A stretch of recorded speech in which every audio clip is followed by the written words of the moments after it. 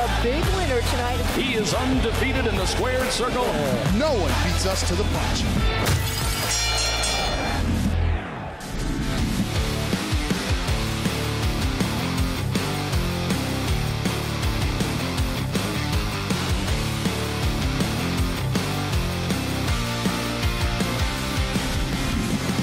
Okay, Bryce, congrats, a spectacular performance in your opponent's backyard. Walk us through the fight.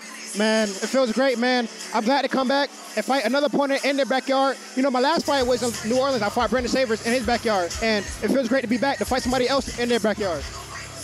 It was a really great fight between two high-level boxers. You could tell both of you had a lot of boxing experience. What made the difference tonight? I feel like you said, we both had a lot of experience, but I was the man who wanted it more. My technique was awfully good. Skills were there. I feel like I was just a better man tonight. Walk us through the knockdowns. Did you see openings? How did you set that up? At the gate, when he caught me with a jab, I wanted to see how fast and how quick he was. So once I got that, I took that information and went back to my corner and started loading. But after the first round, I seen everything open up. What was your strategy going into this fight? Hit and don't get and stay pretty. As you guys see, I'm trying not to get hit. I'm trying to go back to my regular sport, which is boxing. And when you had him down the first time, you knew that it was a matter of time? But yeah, the first one, I was actually surprised that he got up. But after that, I knew he wasn't going to last any longer. What do you think is your biggest strength in there?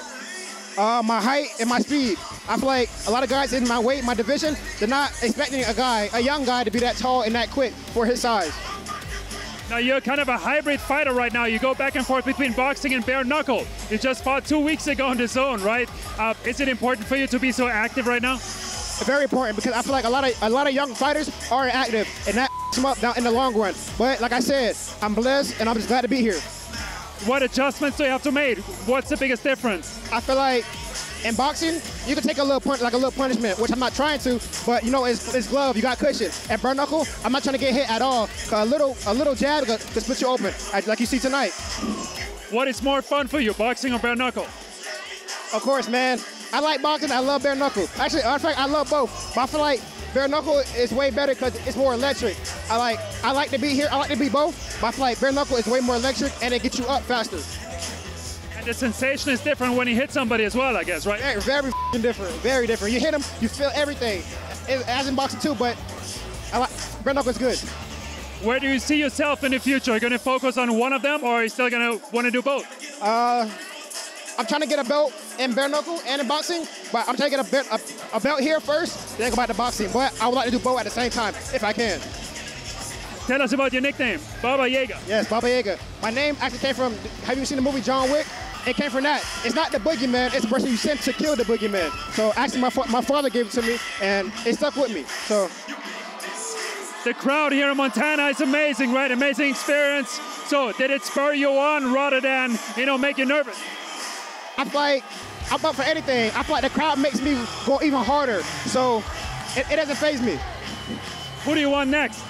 Anybody. Literally, the top 5, anybody, top 10, it doesn't really matter. I'm going to go out there and showcase my skills and beat everybody. Do you want to thank any sponsors, family? First off, I'd like to shout out to God. Without him, this wouldn't be possible. I wouldn't be here, you wouldn't be here, none of us would be here. And second, I'd like to thank my team, my sponsors, BK Shark Bets, Glass House Custom, The Fighting News, Glass Jaw, everybody who's behind me, my family, my brother, my coach, my brother, Ryan Perez, Nelson Lopez, my promoter, my father, everybody, my mother, everybody. So you just mentioned God, so your faith is very important to you? Very, very important, because without him, none of this would be possible. I'm Bryce Henry, and we're here with Bare Knuckle News, and no one beats us to the punch.